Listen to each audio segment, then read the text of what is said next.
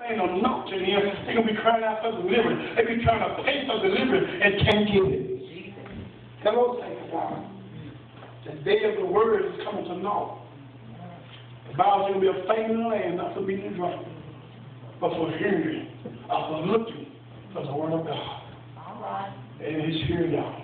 Yes. It is here. It is here. Yeah. God is here. Can't hardly hear a word no more. Yeah. I tell God, say, Lord, help us. Help us. Help us.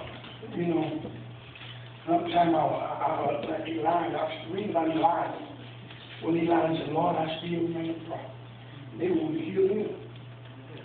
When he said that they wanted to stone him, they wanted to kill him then. They thought they had killed all the prophets. Eli messed out his mouth. He still remained a prophet.